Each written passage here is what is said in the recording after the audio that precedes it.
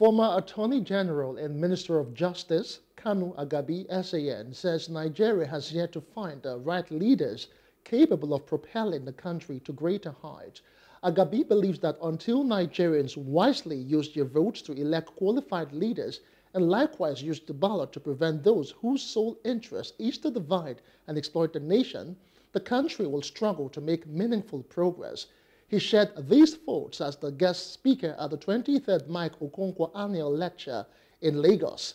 Details now. I'd like to go straight into the chairman's opening remark. The Bishop Mike Okonkwo Annual Lecture, launched in 2000, has become a prominent platform for shaping government policies.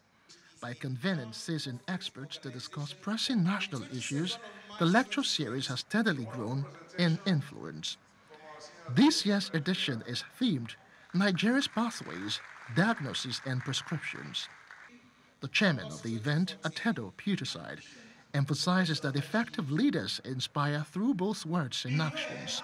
But if the bulk of the nation is willing to embrace evil and hail whoever loots or embezzles money and goes home and you make him a hero and you turban him, then what exactly do you expect to have in future?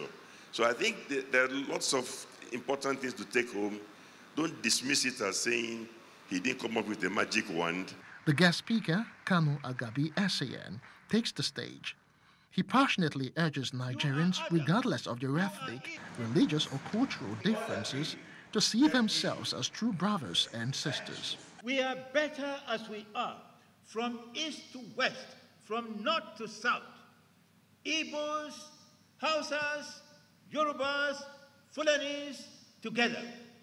As they say, the shades and the lights make the perfect whole. Agabi, a former Attorney General of the Federation, emphasizes that merit and quality, not nepotism and mediocrity, should determine Nigeria's leadership. He points out that Nigerians have a fundamental misunderstanding of democracy and the presidential system of government. We are indeed a new nation. We are experimenting with systems of government and laws that have been in operation in other nations for hundreds of years. We are trying to do things by ourselves. In doing so, we had to rely on people who are not qualified, who have no experience, and who are not sincere. Bishop Michael Okonkwo then addresses current national issues after awarding the winners of the annual essay competition with cash prizes and gifts.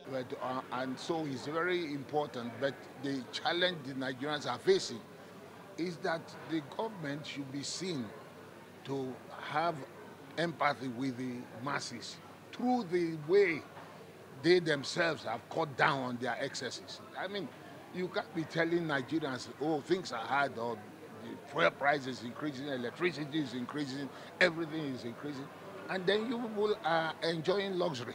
According to the bishop, developing Nigeria into the nation it deserves is the responsibility of everyone, not just political leaders. Hello, hope you enjoyed the news. Please do subscribe to our YouTube channel and don't forget to hit the notification button so you get notified about fresh news updates.